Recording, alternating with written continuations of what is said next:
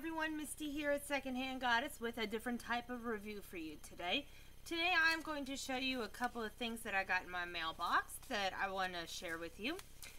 I always tell you about the surveys that I do for money online, and I want to show you that I was not lying about some of them. I have a few things here that I'd like to show you. Well, actually just a couple right now because it was a slow. But I wanted to show you this one. This one is from MyView, myview.com. What they are is they are a survey company. You go and you fill out their surveys and you get points towards prizes. And even if you don't, towards rewards, even if you don't qualify for what you fill out the survey for, they send you bonus points. Like 100 points just for attempting a survey. Anyway, long story short, this one's from MyView. I want to open it up for you. I want to show you what I got. This is my third one of these this month from this company. This is an AMC $10 gift card.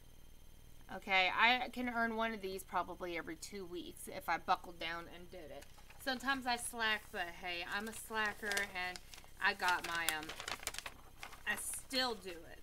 So, right now, I get one about once a month. But like I said, I've ordered 3 in the last month because I've been saving up my points, and then they took away the reward that I was saving it for. Anyway, that's a whole nother story. Here's another one that I'm doing. This is from eRewards. This is a $25 Ticketmaster gift card. eRewards is another survey-taking company. Now, I don't know how to say this. eRewards has gone up on their prices.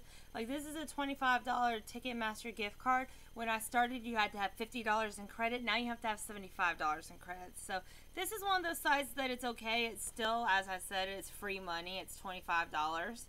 It's a $25 gift card, and I'll still keep it and use it.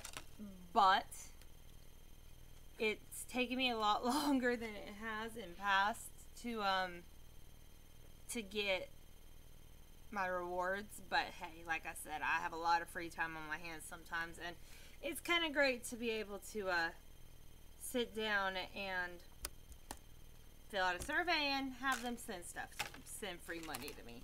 Well, just from this little bit that I showed you, keep in mind I'm on about 13, probably about 20 or 25 of those sites. That's 2 from 2 different companies. That's $35 extra in my pocket. It may not be cash money, most of them, but look, hey, you know what? I'll take whatever because I have over $100. I can't show you the balance right now, but I have over $100 in Amazon. I have all sorts of different things. The $100 in Amazon came from my other survey sites, but I'm on several of them. If you go to Secondhand Goddess, SecondhandGoddess.com, and there's a little link up at the top that says get paid for your opinion. Click there and they'll pull up a whole list of stuff. I also have some blogger ops on there, and I have you know, loyalty programs. I have point programs, and just go check it out, secondhandgoddess.com. So this is Misty. I just wanted to give y'all a heads up on what I've been doing. Till next time, peace out, folks.